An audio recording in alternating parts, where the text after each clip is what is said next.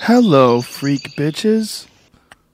Sorry. And it's 4:30 in the morning. You should never be up at 4:30 still trying to get laid. That's what happens. You start doing the coke, and all of a sudden you went to a bar, that closed, you went to another bar, you're fucking throwing down cash. You haven't even gotten laid yet, and you're still then she wants to go to Denny's, and then you got to go hang out at her house, and she wants to do more coke, and then all of a sudden, at 4:30 in the morning, it's not, you don't even give a fuck anymore. It's like, it's got to happen in the first 2 hours. And you know, it was a horrible one for me in the summer when this would happen, and I had jobs.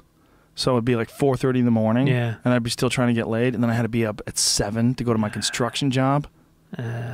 So you'd be carrying wood all day, exhausted. And you didn't shower, so you get that oily fucking stank in your undercarriage. Your ball sack is sticking to your thigh. I'd come home and fall asleep before I even got my clothes off. I just hit the fucking bed sideways, out cold. Yeah. Wake up in the morning and do it all over again. Oh, yeah.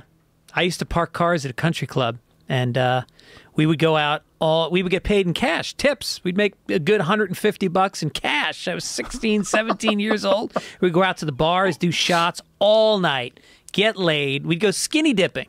There was a pool that we'd break into, and it was a bunch of teenagers that would all skinny dip. On any given night in the summer, if it was hot out, you go to that pool, there was naked teenagers swimming, and you could get laid pretty easily. And then we would go, and then we'd have to be there at 6 o'clock in the morning to park cars because the golfers came in. And we'd get there, and we had this little wooden shack, and we'd run up and down the stairs, parking these cars because it was down a hill. So you'd have to drive it down the hill, run up, drive it down the hill for hours. And then finally, they'd all be out on the golf course, kick back in that shack, and just fucking lay on the wooden floor and sleep for a couple hours. Working while you're tired when you're a kid is so important. Yeah. It's so important to realize how to power through things. Because you don't power through shit when you're a little kid. They make you take naps. It's quite the opposite of powering through. Yeah. Like, are you tired? Look, Greg, just take a nap. You need to take a nap. I don't want to take a nap. Go take a nap. You had to take a nap at school. Remember that? You used to have nap time at school. Yeah. Then you'd take a nap when you got home. And then all of a sudden, no more naps. All of a sudden, you have to work. Like, and it happens over the course of like a couple of years. Yeah. Now you got to get up at 6. Those summer jobs. Those were the big eye-opener for me. That's when I knew. That's when I fucking really knew I could never work construction. That's when I really knew. Like, summer jobs when I was in high school and right out of high school. It's like, fuck this. Yeah. Because I had jobs. No, it's true. You should make your kid bust his ass in high school so he can realize he needs an education or he needs to pick something to do young. You got to pick something to do different. Because I had other jobs that weren't as hard. Like, I worked at Newport Creamery. I was a dishwasher, and then I was a cook. It wasn't that hard. I mean, it sucked. It wasn't fun. But you cook burgers, make ice cream, you know, like sundaes and shit, milkshakes. And before that, I was the guy who washed the dishes. I moved up. Nice. Moved on up, bro. I didn't want to take the waitress job, though. Too much responsibility to be a waiter or a waitress. A waitress. Lipstick. Yeah. Gotta put on perfume. I didn't look good in those tights. But that was like my only job that I'd had until I started doing construction jobs. Yeah. My dad's an architect. My stepdad got me gigs. He's an architect. And he got me gigs in the summer, like real jobs. And I was like, holy shit. Like, when you're a laborer, you're a 16-year-old laborer on a construction site, fuck your life. Yeah. Fuck my life. Every day, fuck your life. And plus, I didn't know how to hydrate back then. I never drank any water. I drank like a Coke in the morning, and then all day, no drinking water, no awareness whatsoever. Probably didn't wear any sunblock. No, I was bronze, like copper. Yeah. And I would just fucking carry shit all day and be so tired. But I remember thinking, okay, there's got to be a fucking plan. We got to make a plan to avoid this. You can't be doing this. Because I knew guys that would do this. My friend Leroy got me a job once. This was a really important turning point. Him and his friend Hank, they would renovate buildings in Dorchester. It's a real shit neighborhood, real bad. And these buildings were like basically like completely wrecked, and they would redo them. And this one guy, he was like semi-homeless. He lived in this place while they were redoing it, and he had a Mountain Dew jug, like a 2-liter thing of Mountain Dew that he filled with malt liquor, and he would just drink this Mountain Dew jug of malt liquor all day. He'd be just blasted all day on the construction site. And we're walking around, there's like exposed beams, there's to the left and the right, there's fiberglass, you know, that's over lattice. Yeah. So you could step through and you just drop right through to the floor below. Yeah. And this fucking guy walked like a ballerina, drunk as fuck. His name is Jeff. I'll never forget Jeff. Walked around this construction site and just barely not stepping on nails, just barely, and drunk. Yeah. Hammered. And everybody knew it. Shakes. His hands would shake. He would hold the Mountain Liter, the 2-liter Mountain Dew thing, and he would just be fucking shaking while he was trying to drink. Wow. Full on alky. And you were like, that's my future. I didn't think it was my future, but I knew it could be a future if he did what that guy's doing. Yep. Like, whoa. Yep. Yeah, you realize that, you know, I had a job. I was actually in college, but one summer I went out to the Hamptons. Me and my brother and this other guy from Northern Ireland, Sean. He was fucking drunk. And we shared a studio apartment, flea-ridden. First 2 guys in got the fold-out couch. Third guy was on the floor. So you'd try to fucking get home before the other guys. With fleas. Oh, my Covered God. in fleas all summer. Did you guys have a dog?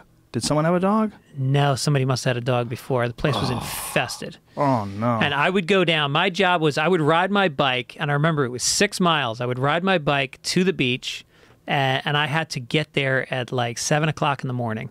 And it was an outdoor beach club. It was a bar, basically. Brooklyn would unload and show up at this place. It was called Summers on Dune Road in the Hamptons. And they had 2 outdoor bars that each had 6 bartenders in it. Power pouring, like fucking Tom Cruise in Cocktail. Chicks in bikinis, bartending. And then inside 2 more bars with 6 more bartenders. Speakers the size of a fucking Volkswagen. So I'd get there at 7 a.m. My job was get the fucking dolly and get 10 speakers outside that were all the size of Volkswagens. Plug them in. First thing was do that, and then I put on 2001 Space Odyssey at 9 to clear off all the drunks that were sleeping on the sand from the night before, because you had to pay to get in, so they wanted to clear the fucking beach. All these people get up, scream with their hands on, dun, dun, dun, dun, dun. You're like, shut the fuck up. Dun, dun, dun, dun. And then I would carry up, me and the other guy would carry up racks, you know, booze racks with like fucking 15 bottles in them. Carry them up, stock each bar for 6 bartenders. Start bringing up fucking garbage cans full of ice. Filling up the troughs with ice, bringing up cases of beer, stuffing the beers into the ice. I mean, and then all of a sudden, people started trickling in around 9:30, 10. Crank the fucking bad disco music, power pouring in the bikinis, Guidos showing up, chicks that I would have to clean out the bathroom, the women's bathroom, at least 3 times a day. It'd be clogged up with tampons. These nasty fucking Guido chicks from Brooklyn would stick their bloody tampons in. There'd be, and then the men would throw fucking broken bottles into the urinals. I'd have to clean those out all day long, up and down. And the ice was down a flight of stairs with this broken down shitty ice machine. And all day long, I weighed 125 pounds. Up and down the stairs with buckets of ice on my shoulder, cases of Coors Light. And just fried, and it was all outside, so I was getting fried from the sun. And I'm thinking, this is great, I'm gonna get laid. I didn't get a fucking conversation with one of those chicks all summer long. All I did was drink Miller Lights, and then a few times a day I'd run down to the beach, dive in the ocean, and fucking cool off, come back. But I made bank. These bartenders, they knew I was taking care of them, and they were making $1,000 a day. Really? Yeah, they were making crazy money. Wow. And they would all tip me out. It's fucking, 15 bartenders, all tipping me. It was 3 of us, me and 2 other guys. Wow. And then I get on my bike at around 6 o'clock, and I pedal back to our little flea-infested studio apartment, and then take a shower, and then we go to this place, Tequila Murphy's up the street, and we dance. We'd fucking dance to like, Rob Bass and DJ Easy Rock. That's right. The Art of Noise. And I would break dance, and we'd stay there till fucking 2 in the morning, and I'd come home, get some more flea bites, get up and do it all over again every day.